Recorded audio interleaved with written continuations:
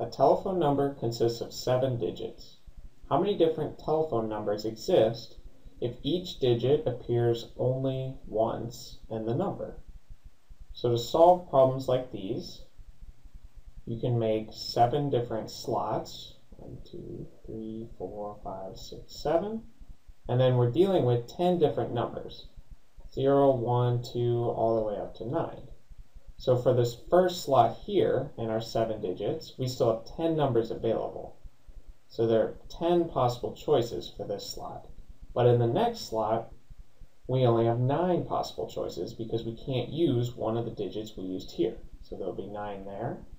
And following this logic, there will be 8 here, 7 here, 6 here, 5 here, and 4 here. And then our answer would just be the product of all of these different numbers.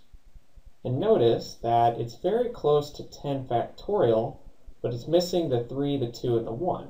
So one way we could write this is 10 factorial divided by 3 factorial. If you actually expand this, you can see that it's true.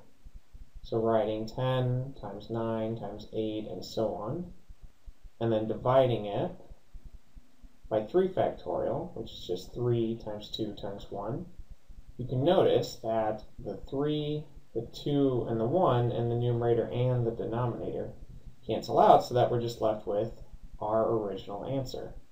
So 10 factorial divided by 3 factorial is the final answer.